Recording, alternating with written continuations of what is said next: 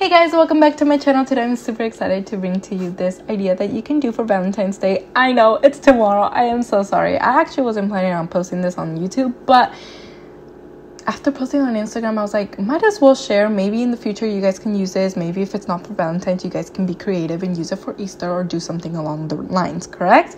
But today I'm going to be sharing how you guys can still enjoy these holidays guilt-free, doing desserts like this. I know lots of the times, especially people who are trying to lose weight, we cancel plans or we don't make plans to go out with friends because we're scared of how many calories we're going to consume, or just not hitting our fitness goals. And I want to share with you that it is possible.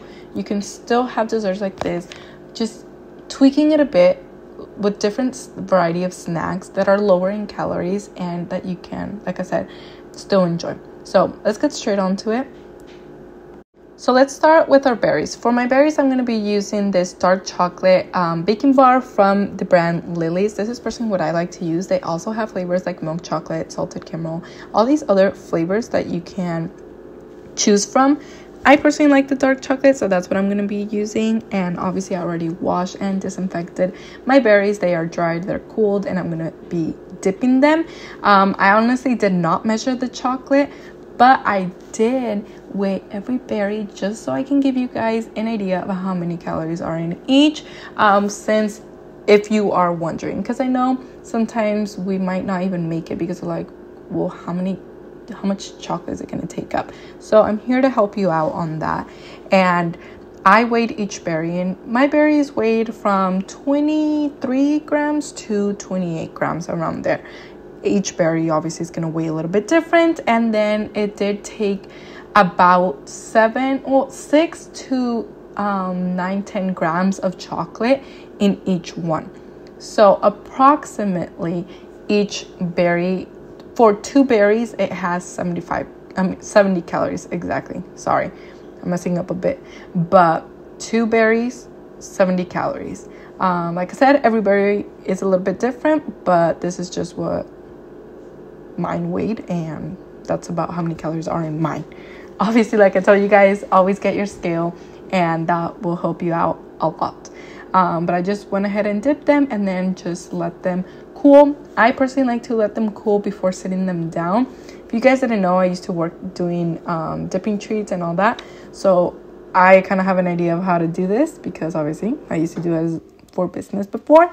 And it helps the leakage of the berries not go everywhere.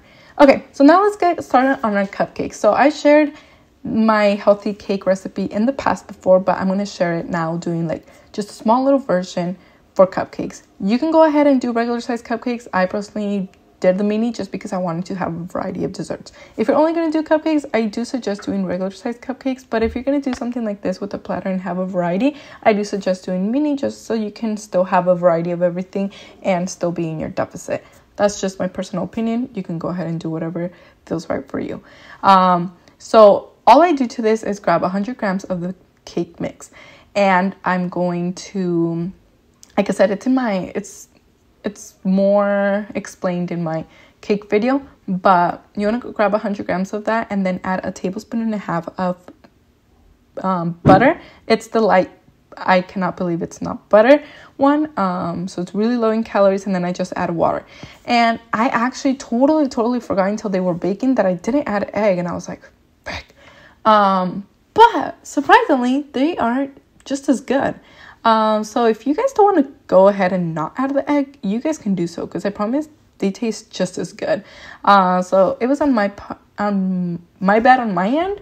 But each cupcake has an approximately of 45 calories, including the whipped cream. I did not count the sprinkles. I do know that a teaspoon of sprinkles is about 20 calories, so you may want to add 2 to 3 calories extra. I don't know. I honestly did not weigh it. I have no clue, but I'm not being that strict either. So if you're more strict on it, you can go ahead and weigh your sprinkles a bit, but I do know that almost all sprinkles will have about 20 calories per teaspoon. And then I totally forgot the whipping cream, so I went ahead and just used this one. If you guys know anything about cakes, you never want to use this as it doesn't hold its shape for very long. So yeah, but it made it work. I still got the presentation done and it still tasted good. Obviously, it's just not gonna last me very long. You kind of have to eat them in the next few hours. And then I went ahead and added some fresh berries. Obviously, these are going to add more volume to your plate and being lower calorie. And I'm going to go ahead and add some popcorn. This is the popcorn that I'm using. You can totally go ahead and just use cheddar. Cheddar has 60 calories per cup, and then this one does have 140. I personally have calories left for my day, so these worked out perfect. And this is what I was craving more than anything. And like I've always mentioned to you guys now, always listen to your body's cravings. If this is what you're craving, go ahead and have a few. If you restrict yourself, you're most likely going to end on a binge. And in the end of the day, you want to still have a healthy relationship with food, because I kid you not, no matter how much weight you can lose, but if you're not having a healthy relationship with food, it is so not worth it. So right here, these are the M&Ms that I use. I freaking love these. Can you believe they're low calorie? Even regular M&Ms are pretty low calorie for the portion size. But I do go ahead and use these just because they are, they don't have those dyes that the M&Ms have. And I give this to my kids, so that's why I like using these. And then I go ahead and add some marshmallows. Marshmallows are also low in calories. I mean, there's some that are higher. Mine are like 90 calories for, I think, 30 grams, something like that. So they're really low in calories. They're gluten-free, and I buy them from Sprouts. But I know Target has some as well. And this is how our platter ended. You guys, like I said, you guys can swap out a bit, do a little bit different. This is just personally what I used.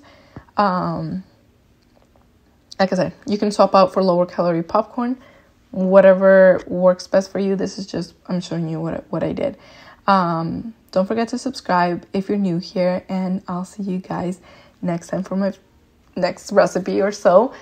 Make sure to follow me on Instagram. I post a lot of more content on there, and yeah, let me know if you guys end up doing anything like this for tomorrow. You guys still have time. It is currently 4:40 as I'm editing this. I'm gonna export it, and hopefully you make it in time and run to that store if you need to get anything. And I'll see you guys next time. Have an amazing holiday. Happy Valentines, and I'll see you guys. Bye.